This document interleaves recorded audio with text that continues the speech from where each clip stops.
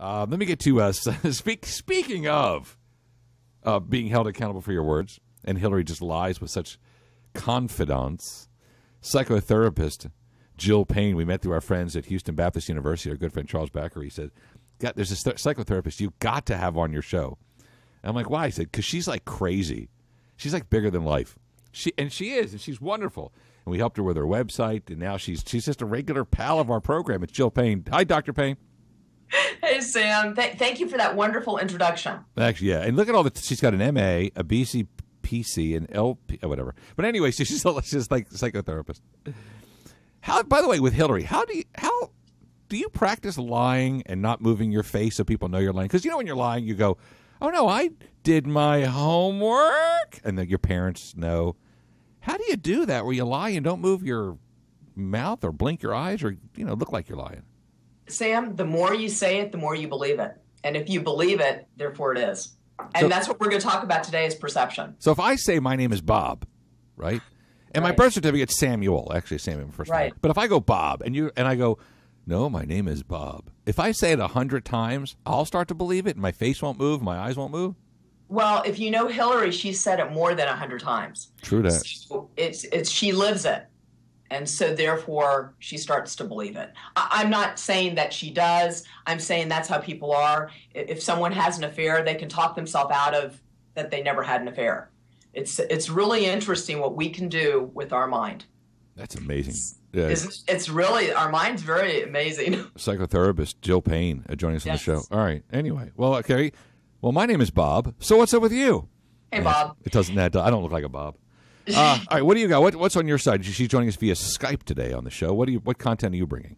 Well, we're going to talk about how social media is a changer or a swing vote for our political candidates. Right. And it's very, very important. And it's started with Obama, who used it, and it's been doubling. Matter of fact, Twitter has doubled since 2000, the users since 2012, and a lot of the other sites have tripled.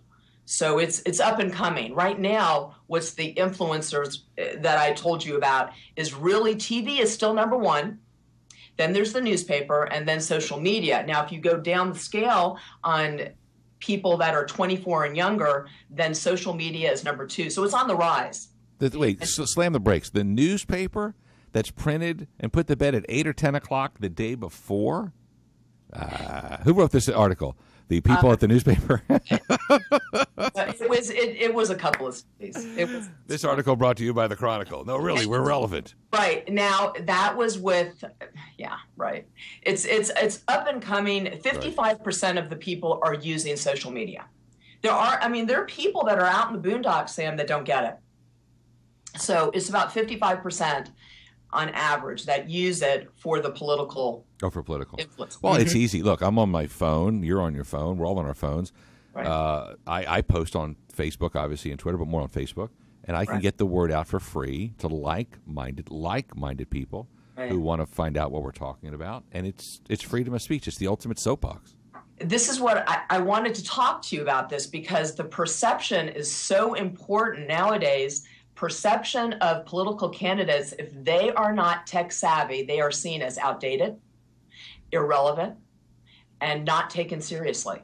So I like for people to think that I was talking to someone the other day about Cliff Notes. Do you remember those books? Yeah. I love them.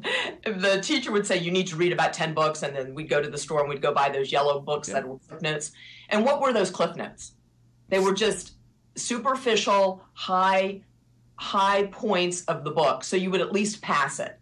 And that's what's going on with the social media. It's giving you the high points. It's superficial. Our people today are wanting immediate gratification. We want bullet points. Matter of fact, we're going more towards video, live streaming, and chat.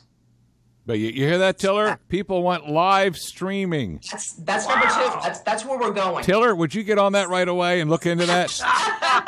And so, Sam, I wanted to ask you, because the political candidates, because they need to be tech savvy, and we all have our gifts, so we know they say that Cruz and Trump are tech savvy. They really have people helping them, although they appear very authentic. So they have people like you, Sam. So how do you help these people or the politicians? How would you help them? Well, give me at one point. Was that not a good? It was just too many punchlines. Listen, you have to appear authentic. And that's the most important thing, authenticity. People today want you to be authentic, want you to be legit and real, and they can smell garbage a mile and a half away.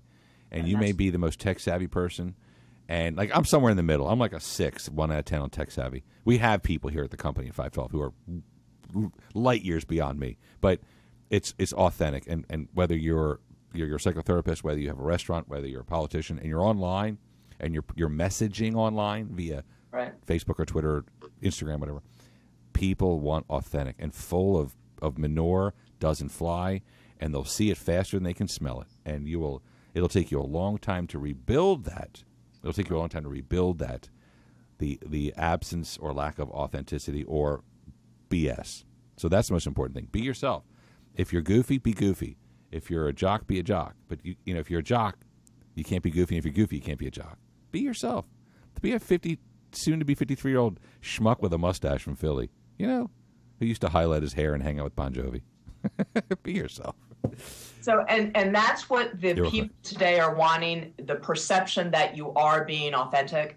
Now, I'm going to make one little note, and this is in my book. Okay, I really believe that people need to be authentic. Sometimes we need to pull back just a little bit. For instance, Donald Trump, if he would just soften his touch a little bit, that would help him out. We have Cruz. Cruz appears to be consistently conservative in his verbiage, and Trump is just like Trump, which is good, except when it's in the media, on the social media, it stays forever. And he'll come out and say some things that will be inconsistent or put his foot in his mouth. So yeah, you got to be careful. Exactly. Right. You got to be careful. A good friend, psychotherapist Jill Payne, chatwithjill.com. Thanks for stopping by. Great. Thanks for sharing, Sam. Let's do some more of that FBI breakdown analysis of Hillary's lies next time, okay? Where you look at her face, and look at her eyes, and look at her breathing and all that stuff. Okay. Happy Wednesday. Okay. Have a great week. You got it. Join us via Skype. See ya.